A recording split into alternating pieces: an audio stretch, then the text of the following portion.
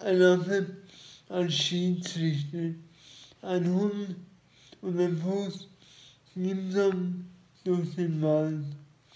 Da denkt sie plötzlich eine große, frische Wurst, die mitten auf dem Wege lag. Irgendjemand musste sie verloren haben. Beide Tiere stürzten sich gierig auf die Wurst. Jeder wollte sie alleine haben. Nachdem sie eine Weile unentschieden um ihren Fuß gekämpft hatten, einigten sie sich, einen Schiedsrichter zu befragen. Ein Affe sollte als Schiedsrichter entscheiden, wer die Wurst behalten dürfe. Hundefuß trug also dem Schiedsrichter ihren Streit vor. Der Affe hörte aufmerksam zu. Schließlich sprach er das Urteil. Die Sache ist klar, jedem von euch gehört genau die halbe Wurst. Damit zerbrach der Affe die Wurst und legte die beiden Teile in die Schalen einer Waage.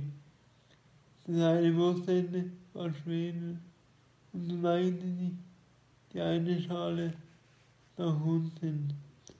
Der Affe biss von diesem Stück einen Großnamen ab und fraß ihn auf. Nun wog er die beiden Teile noch einmal. Diesmal senkte sich die andere Schale nach unten. Halbschnapp biss er auch von diesem Teil einen Haufen ab. Wieder prüfte der Affe das gleiche und musste feststellen, dass jetzt wieder das erste Stück Wurst zu schwer war.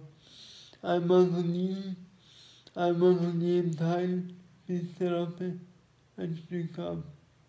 Jedoch die Waage zeigte nie Gleiches an.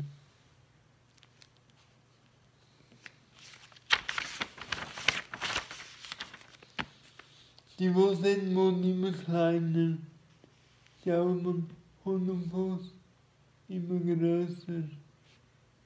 Schließlich Lutschputsch waren sogar die beiden Wursttäpfel verschlungen. Die Wurst hatte lecker geschmeckt.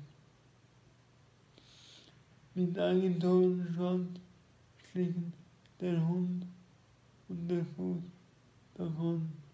Sie waren so wütend über sich selbst und den Schiedsrichter, dass sie nach kurzer Zeit übereinander hergingen, um von neuem anfingen zu raufen. Der Affe aber freute sich über das leckere Mahl.